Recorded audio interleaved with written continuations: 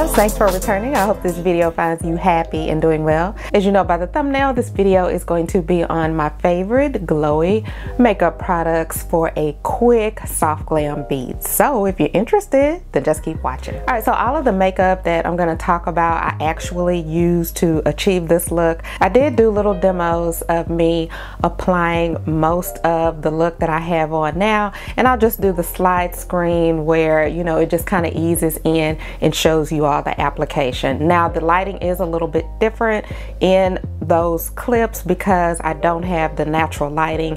In this video I have the studio lights, plus I have the lights coming from the window. So just in case you're wondering why is the lighting different, that's why. So this is pretty much my soft go-to glam look, and this is really a quick makeup look. So anyway, let's just go ahead and get started with the first makeup product. All right, so the first product that I like to use is by Unsun, and this is a face sunscreen. It is cruelty free and it does not give you flashback, but I really have been enjoying this, and I think that this particular sun protection of SPF 30 is good because my foundation also has an SPF in it as well.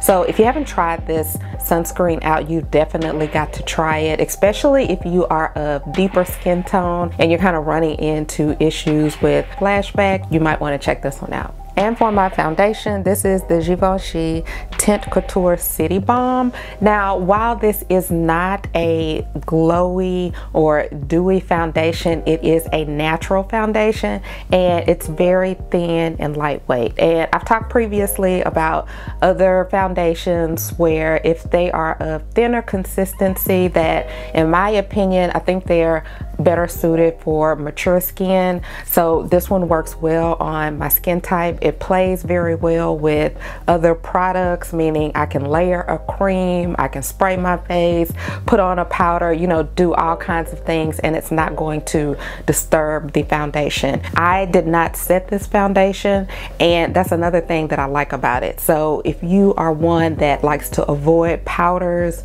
I would definitely suggest this one. But it does protect you from the blue light, which is emitted from your digital screens. It protects you against pollution as well as UV rays. So you do get some goodies with this foundation, and it has a light coverage, but I do find that it can be buildable if you apply it and then kind of let it sit for a second or two and then go in with another layer. But with that being said, I think that it's absolutely beautiful on the skin, and if you haven't tried this, I would definitely say to check it out. All right, so next I have a concealer, and this is the concealer by Almay, and this is their Skin Protect Comfort Concealer. Now this is, it says that it's medium to full coverage, but I found that it was medium coverage because you could still see the dark areas under my eye. This particular concealer is very luminous, and I think that that's really important if you have any type of fine lines that you are trying to conceal.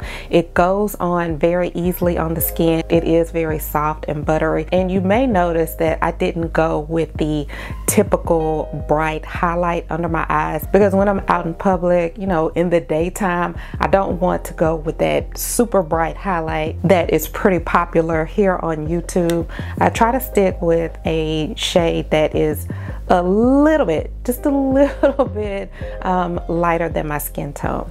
Either way, this one's really pretty, very luminous, very hydrating. So if you have dry under eyes, I would really recommend this, but on the flip side, I did have to set it because of how luminous it is, but this is just a really great concealer. All right, so this is a new one to the bunch, and this is by Terry, and this is their Hyaluronic Tinted Hydra-Powder, and I like this because it has hyaluronic acid in it, and I use this particular powder to set my concealer, and I only used a little, and I just went in with a damp sponge, the same sponge that I use for touching up my foundation, and I applied it in that manner, and I just applied a little bit. So the longevity of this is really good, and I would recommend as soon as you apply your concealer that you go ahead and set it with a powder. It doesn't necessarily have have to be this powder, but if you have another powder that has some type of ingredient in it that's going to help you maintain or achieve hydration under your eyes, I would definitely recommend using it. If not, this is a really nice one to try. All right, and for my bronzer, I'm using another by Terry product, and this is their compact dual powder. I have this in Mocha Fritz, and as you can see, it looks really light. I went in with a light hand with this particular bronzer, but I'm not really sure if you can tell on the close-up, but it does have a radiant type of finish, and that's because of this inner part right here. It has it's not really metallic, but it's probably it's a cross between a metallic and a matte, but it really looks pretty because it provides a nice sheen to the skin. You would really have to see it in person. Sometimes, a lot of times, lights can be deceiving, but when you're actually in person, or let's say over dinner and you're over, you know how in the restaurants it's real nice and romantic, it looks really pretty in those type of settings. But you can build this up, or you can just kind of add a light hand, which is what I use. Now, also, I need to tell you, it does have a lot of kick up. That's even with using a very light brush and a light hand. So if that's something that bothers you, you might want to, you know, kind of steer away from this. But this is by far my favorite bronzer for achieving that nice glowy type of look. And this next one is a super oldie but goodie, and this is the Stila The Heavens Rouge highlighter. And this highlighter is very soft. It kind of feels like putty, and the way I like using it is with a damp sponge, and I'll just apply it right here and on my nose, and that's how I like to apply it. It's really quick and simple, and I like the way that it looks. And this is another product that plays really well with others. You can use it dry, you can use it, you know, damp like I did. It's just really pretty, and it is super old, but it's like hands down when I'm going for that soft glam type of beat, this is the one that I like to use. All right, so as you can see, I'm doing a quick eyeshadow look, and if you're going for a soft glam, you don't even have to, in my opinion, I don't think that you have to do shadow. You could just do eyelashes and a winged eyeliner, or you could do no eyelashes and just mascara. It's just up to you, but I like this palette because it's a quick, easy go-to with just neutrals. That's it. And whenever I'm trying to get a soft glam, I want everything to be minimum, except for the lashes, of course. You know, I have to do the most on the lashes. I love lashes, which all of you all know. Now, with all that being said, this particular palette is a very good palette, and I'm thinking that their formulas may be different because I recently did a video on the Too Faced Pumpkin Spice palette, which if you haven't seen it, I'll link it up above so you can check it out.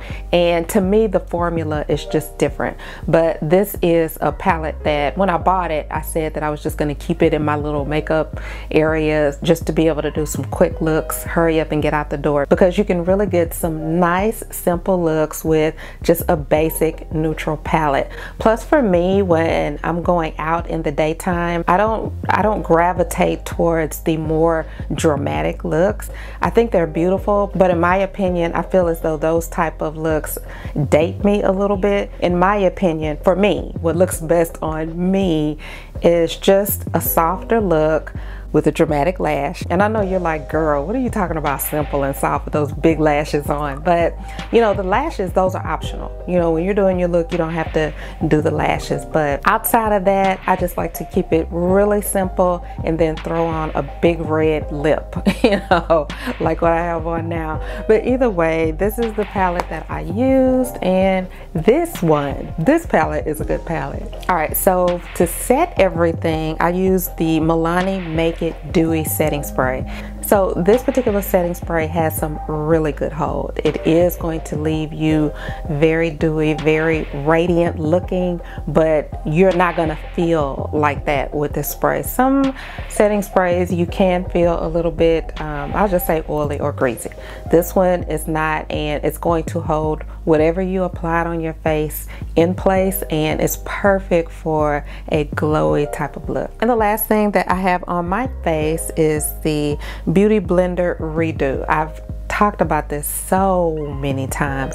You only need a little bit. Something happened to my clip with this, me applying this. Typically you want to use this one with a matte foundation. That is how they recommend it. But with this one, as I've stated so many times before in other videos, you only need a little bit. You don't need a lot. And if you're really big into skincare, you can also use this just as a middle of the day refresher, because it does have a lot of ingredients in it that are actually good for the skin. So if you're a type of person that wears makeup every day, all day, like every day of the week, you work 12 hours, 14 hours. I know some ladies that work that long. This one would be a good one to have on standby, especially if you have dry skin. I love it to death. And initially when I bought it, I was a little bit worried, but no, you just have to know how to use it. And then the last thing that I have, and you probably already know because I have sparkles everywhere, is this Fenty Body Lava. And if I'm going to wear a tank like this, I'll just put it right here and put it right here. So when my husband's looking at me, he's like, oh, so nice and glowy and pretty, and I'm like, thank you. But anyway, this is lovely. You know, some people don't like the sparkles and all that. Some say it's too greasy or sticky. I think that's subjective, but for me, these type of products have got to be on standby because they look really pretty, and you're gonna get a reaction from whomever sees you. They're gonna say something about how glowy and sparkly you are. So that's pretty much it. Those are my favorite glowy products for a quick soft glam look. Let me know if you've tried any of these products. If you have, how did they work for you? If you plan on trying anything, let me know down in the comments. I'd love to hear about it. Thank you so much for tuning in, and until my next video, smooches.